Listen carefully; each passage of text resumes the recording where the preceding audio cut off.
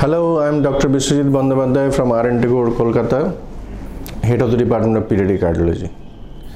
I would like to talk about another lesion in the heart, which is congenital, that is called a ventricular septal defect. Now, we have 4 chambers in the heart. There is a partition wall between all the 4 chambers.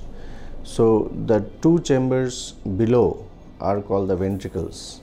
And if there is a partition wall between the 2 ventricles, and if there is a defect in this partition wall, it is called a ventricular septal defect.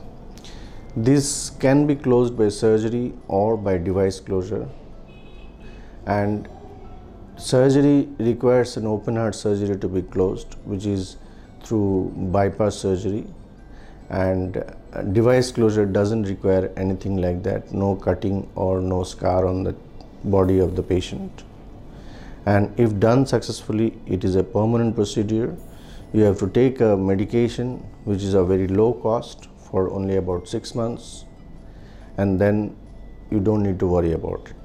But then you need a regular follow-up of these patients on a long-term basis because of several issues. And these are excellent procedures. These are done by the femoral vein and artery in the groin of the patient, and the patient can be discharged home within 2 days after the operation.